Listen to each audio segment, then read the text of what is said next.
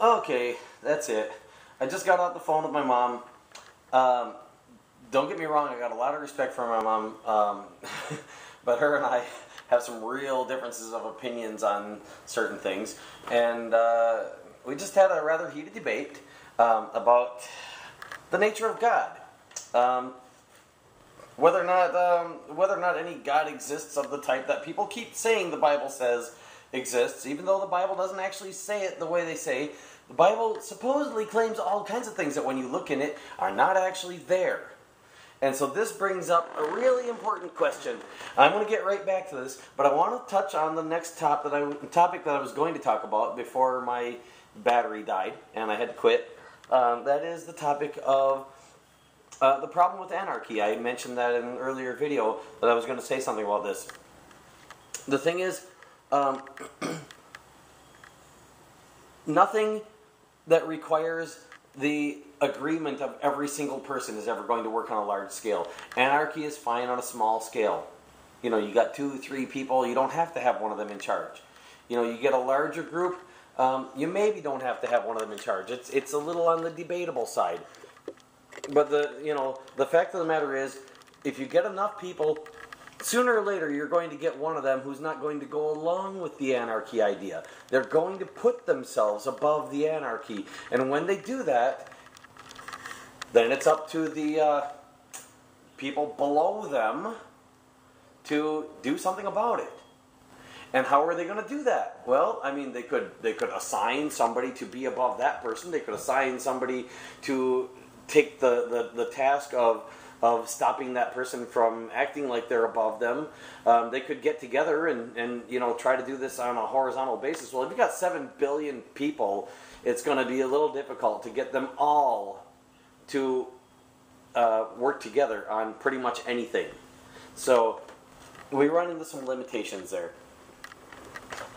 Now, I'm not saying that the idea of a society without hierarchy running things isn't possible. But I think that what it comes right down to is a hierarchy is going to end up there sooner or later regardless. So it might not be a bad idea to establish a hierarchy that is in the benefit of the people rather than to let one continuously crop up on its own that's against the benefit of the people and let the people have to deal with that as it comes along. Now, this comes back to the religious question. People have a tendency to believe in one religion or another. Not everybody does, but it is a sort of natural human tendency.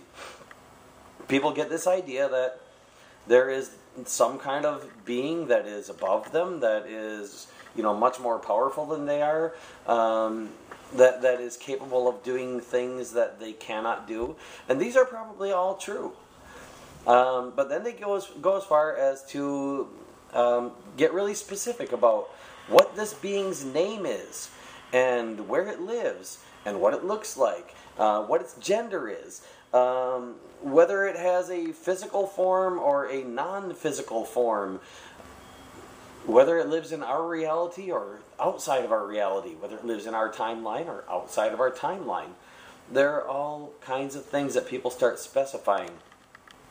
And sometimes they have religious documentation to back this stuff up, and sometimes they have to invent their own religious documentation to back this stuff up. One way or the other, it eventually ends up being written by people and called the Word of God. So, here's the question. Is there any benefit to any of this for those people who don't have such a natural tendency? And many societies throughout the ages seem to have answered that question as a definite yes, and said, let's mix religion into the government, make them one and the same. Well, how about I suggest something similar to that? Instead of mixing religion into the government, why don't we separate morality from religion and mix morality into our governing structure? We've already tried to do that anyway, we just haven't really acknowledged it. I mean, all of our laws are really intended to be moral. As far as I can tell, that seems to be the basic intention. So why don't we stop pussyfooting around about it? Why don't we stop beating around the bush, no pun intended, and recognize that we really are trying to have a moral society, and that our government could embody that and recognize the fact that people have different ideas about what morality is, and allow people to have these ideas heard and have these ideas hashed out, and work for the benefit of everyone, not just those few that run things. You know, they should be doing our bidding, not the other way around. I mean, after all, they get paid good for it. It's a decent job. You know, it's got a lot of prestige behind it. It would have a lot more prestige behind it if they were actually doing us some